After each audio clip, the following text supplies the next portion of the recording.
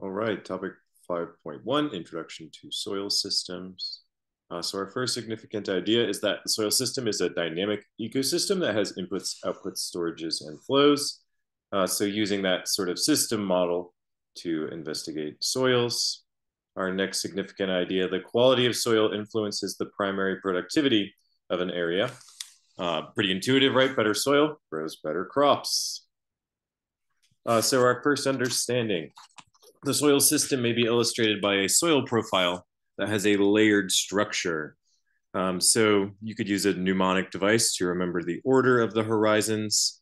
Sometimes you'll actually see an additional horizon here between the A and B horizon called the E horizon, which sort of reaccumulates materials, actually loses materials from A, which then reaccumulate down in the B horizon. You can kind of see that E horizon being a little bit more washed out. Some storages in the soil system include organic matter, organisms, living things, nutrients, NPK, minerals, air, and water. And rough breakdown of the relative proportions. And different soils might have different amounts, right? If your soil is more compact, you might have less air, potentially less water as well. I mean, in the desert, very, very little water in the soil.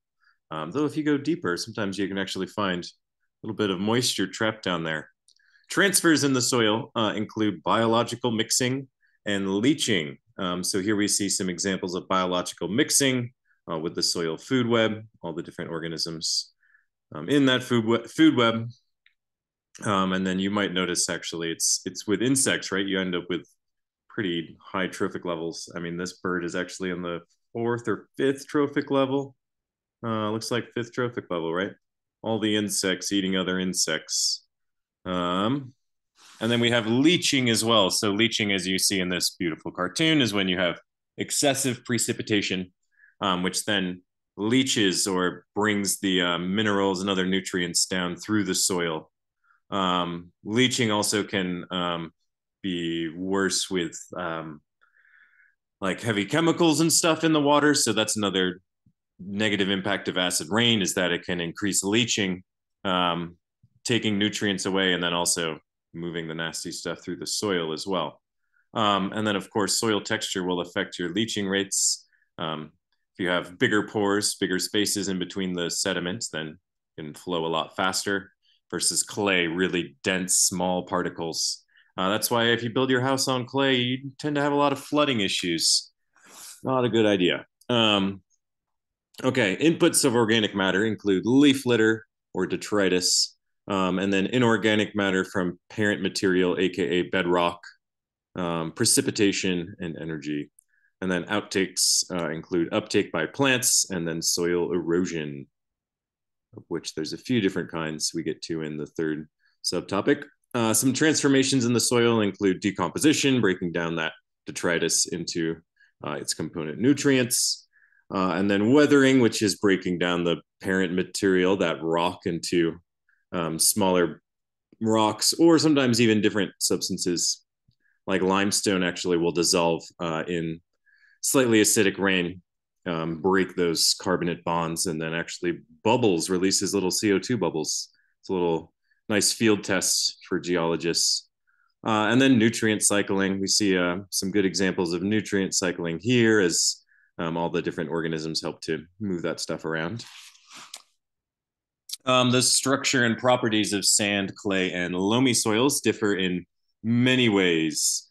So we could look at some of those.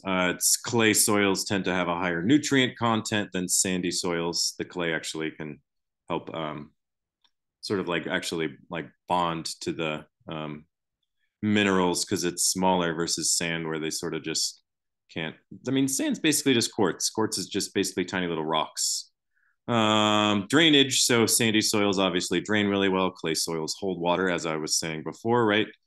They kind of differentiate drainage and water holding capacity. So you actually can get a point usually for mentioning each, right? It drains water well, which is good. And then it also retains water because if it drains too well, then, a lot of plants don't grow well in sand because all that water just goes right away. Airspace is obviously related to water drainage. The amount of life in there, biota, might be different. and then the potential to hold organic matter. And so we say loam is kind of the mixture of clay and silt and sand that provides the best composition for farming, basically. So hopefully you know how to use these soil texture triangles. I love the ones where it actually shows the angle with the numbers here, so you can follow really easily which way to go along the lines. So if I was looking at say 50% sand and say 30% silt, I could follow both of those lines to about here. That would still be a loamy soil. So some of your applications and skills include to outline the transfers, transformations, inputs, outputs, flows, and storages within soil systems. One classic example of this was to outline the I believe it was transfers of like decomposition and leaching in the A horizon, which sounds a little overwhelming, but if you just think about the A horizon on the top, decomposition comes from all the dead plants above the A horizon. So you draw decomposition with an arrow down to the A horizon. And then leaching, as we remember, is when there's too much rain. So that brings stuff away from the A horizon. So you draw an arrow away and you write leaching, and then you got full points. Explain. So these explain terms, you tend to go a little bit more in depth than outline. So explain how soil can be viewed as an ecosystem. So you might remember that ecosystems include both the living and the non-living components. So mentioning both of those would be a good idea. You might have to compare and contrast the structure and properties of sand, clay, and loam soils. There's some really excellent tables in textbooks and other places that actually break down all of the differences. Pretty easy to review. And then some international references. And once again, a shout out to Mr. Kramer for all of his excellent resources.